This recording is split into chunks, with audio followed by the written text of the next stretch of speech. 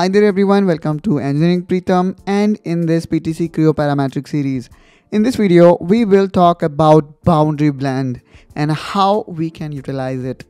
So here you can see boundary blend is a basic surfacing tool that helps us to blend the boundary of two surfaces. So let's see how we can perform that. So here you can see there is a quilt that we formed using variable pull draft, and then there is a solid, and let's say we would like to add them or we would like to create boundary blend here. For that, let's click here on boundary blend, and now here you can see there are two options to define the surface, first direction and second direction. So let me choose here first direction, and then I can define the second direction.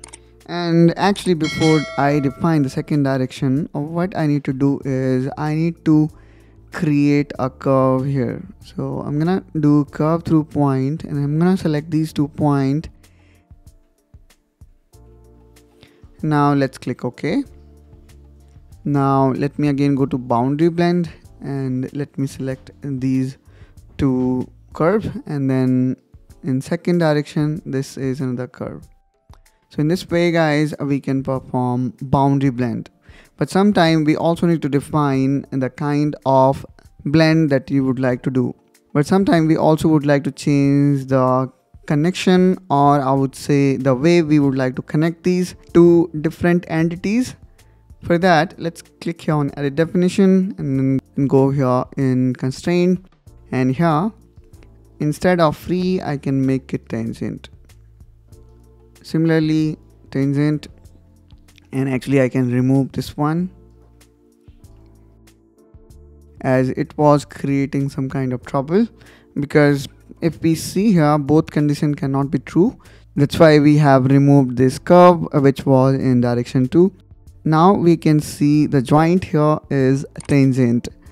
And then if we would like to improve the curvature or further improve the smoothness of the curve, then we can also go with curvature.